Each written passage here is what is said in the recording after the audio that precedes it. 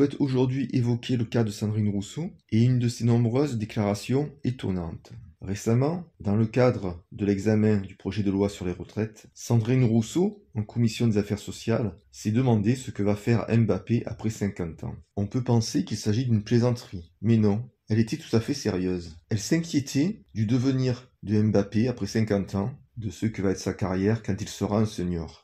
Sur la carrière des sportifs, puisque tel est l'amendement dont nous discutons aujourd'hui, eh bien je m'interroge, moi, que va faire Mbappé après 50 ans ?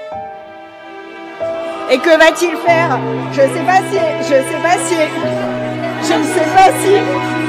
ne sais pas si Emmanuel Macron, au moment où il faisait des papouilles à Mbappé, lui a parlé de sa carrière et de sa carrière quand il serait senior. On trouve dans la classe politique d'autres déclarations qui sont du même tonneau. La plupart de ces déclarations viennent de la NUPES, que ce soit de LFI ou des écologistes. Mais des déclarations, également très étonnantes, viennent de la République En Marche, rebaptisée Renaissance. Par exemple, des déclarations d'Agnès Pannier-Runacher valent leur pesant d'or ou de cacahuètes. Le prix de l'électricité, quand il s'est envolé au mois de septembre-octobre, c'est pas parce qu'il était lié au prix du gaz, mais c'est parce que chacun craignait qu'il y ait une rupture d'approvisionnement d'électricité.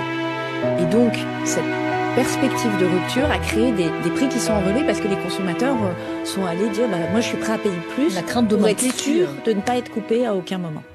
Et les personnalités politiques actuelles ne tiennent pas la route. Dans le passé, certaines personnalités politiques avaient une véritable construction intellectuelle. Ils étaient solides, ils avaient des connaissances. Ce n'est plus le cas aujourd'hui. On pouvait dans le passé ne pas être d'accord avec des personnalités politiques, mais reconnaître leur intelligence. Maintenant, d'intelligence, il n'y a point. Il y a un véritable effondrement de la classe politique, de son niveau intellectuel. Je vois là une transposition dans le monde politique de l'effondrement du niveau scolaire. Depuis plusieurs décennies maintenant, le niveau scolaire s'est effondré. Et forcément, arrive au pouvoir une classe politique qui était inclue dans la tranche d'âge concernée par cet effondrement. Et maintenant, ils se retrouvent au pouvoir, et avec leur faible niveau, ils ne peuvent pas faire grand-chose. La période actuelle est sinistre, mais les lendemains qui viennent risquent d'être encore pires. C'est pourquoi il est nécessaire pour toute personne de se former en dehors de l'enseignement scolaire. Il est nécessaire de consulter des bibliothèques, il est nécessaire d'acheter des livres de qualité, il est nécessaire de suivre des conférences,